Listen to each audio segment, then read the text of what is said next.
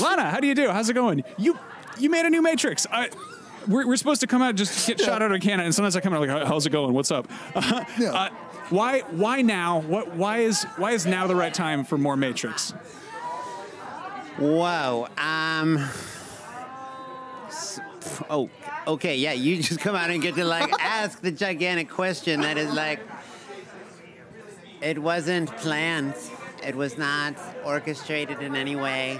It was just something happened in my life, and I needed to process some grief, and I really kind of needed to have all of these people around who knew my parents. And I mean, it very much feels like a reunion. And I mean, I've heard you say that it came from a place of grief, but it is also surprisingly funny. It's easily the funniest Matrix movie. And was that deliberate going in? I feel like you had a lot of fun with this.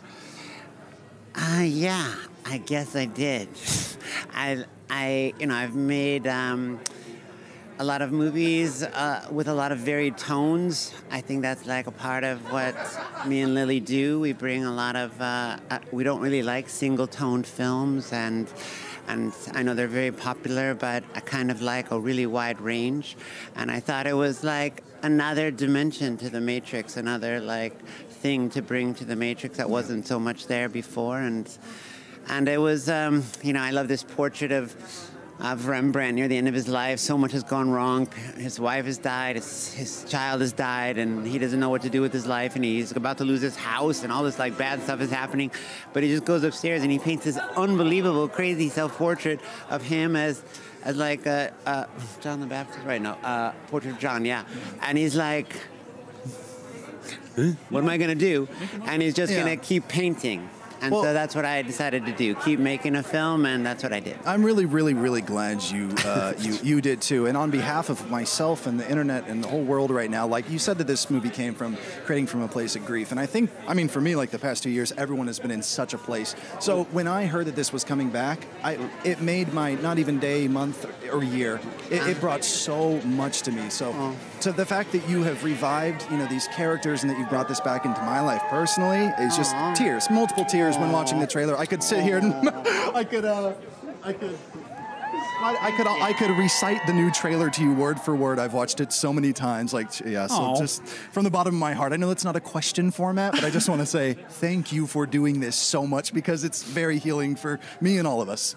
Yeah. Oh, you're welcome. Well, now I feel like a jerk for asking a question. No, it's good. I was going to ask, you were very involved in the Enter the Matrix video game at a time when I feel like video games weren't taken quite as seriously. Yeah. What would you ever get involved with game development? Would you ever want to make a new game in the future? Unreal Engine is there. Kim Liberi is a really good friend of mine. I love him. John Gaeta, of course, has been sort of like interested in game worlds, and I love him. And I'm really drawn to people. So if the right people came and said, hey, let's do something together, I would probably say, hell yes. But as like a project to just say, I'm going to go make a video game now. I really I do things for people. That's fair. Yeah. So I feel like I'm not going to get shot out of a cannon for this one, but what is the biggest difference that you can think of making, I guess as a filmmaker, whether it's technologically or culturally, of making a Matrix film now versus when you were making them previously? I feel like a lot's changed. What's gotten easier? First, let me just say, you look sensational. You did really with the pill dress. Look. Yeah. It's like Malta and the alien, and I like this. Is really, the texture is really working for me. Black on black on black.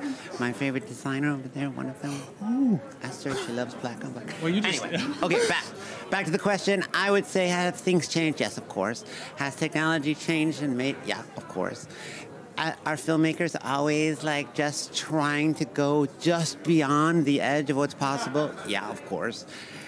For this one, there were things that I wanted to do that were I couldn't just do a kung fu scene because so many people had already done what we did. So I wanted to make a little bit of a joke or a little bit of a humor out of the way the last 20 years of digital technology has changed us, and so the Merovingian is in there ranting away about the digital age, and so this was, I guess, the humor you're talking about. It's like, I can't imitate myself. Everyone else has been doing it or imitate, what we've done, Lily and I did. Well, Lana, we're happy you're doing it. We're happy there's another Matrix, and just keep creating. Oh. Oh, the Merovingian. Just even those words. Oh, yeah. Because, knowing that we're going to see him again. Ooh. No, it's very exciting. Yeah. Thank you for a lovely interview. You guys were so sweet for the first one. You thanking us is very ironic. No, thank you for doing this. Thank you. I hope if you're going to watch it. Yeah. Oh, yeah, we'll be in there. About 10 to... Oh, somebody Okay, we'll make some noise. So much.